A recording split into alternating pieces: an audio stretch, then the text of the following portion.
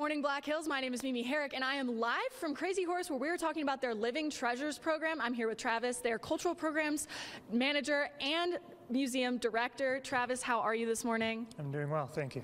Thank you for being here. Can you tell me a little bit about this week's Living Treasures? They are right behind us. They look gorgeous. Yeah, absolutely. So these larger dolls right here are no-face dolls, and they come from the peoples that are east and north of us a little bit, from the Woodlands region. And these dolls have a very long history and culture with some traditional stories related to them, with some very significant teachings about humanity. So visitors are not making the full no-face doll, but they are making a miniature version of that. So this is a doll made out of a very old wooden clothespin, and there's some hair glued to it, and the visitors will sew the dress and cut the fringe and then pick out a feather and a flower to attach to the dress, and they get to take this home with them, so they have their own little miniature no-face doll. Well, that sounds really fun. It's really great that they get to take that home with them. Why is it important to include cultural programming like this? That's a very good question. So we get an international visitation here at the memorial, and a lot of them come to learn about the Native peoples.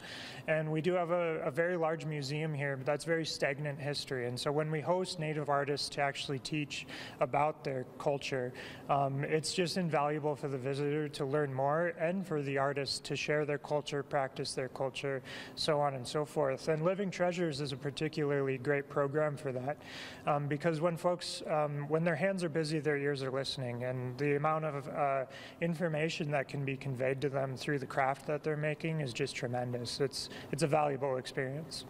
That is really great. And you guys have a lot of these cultural programs happening all at once throughout the summer. And can you tell me a little bit about the ones that are happening right now? Yeah, we always have performances happening, so we'll have 5 performances per day.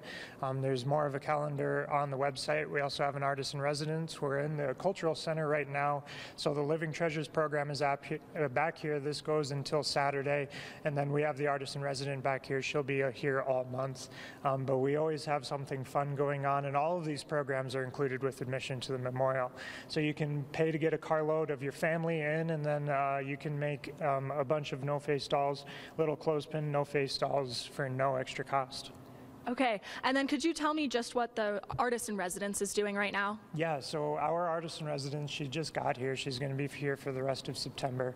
Her name is Karen Ann Hoffman, and she's from Wisconsin, and she does an artwork called raised beadwork, Haudenosaunee raised beadwork, which is a pretty rare and intensive art form. It takes a lot of time and practice, and she brought some amazing pieces with her, and it's not like beadwork that you would see around here in the Black Hills region. It's quite a bit different, and she's just a fantastic person too, so it's always great to come up and chat with her.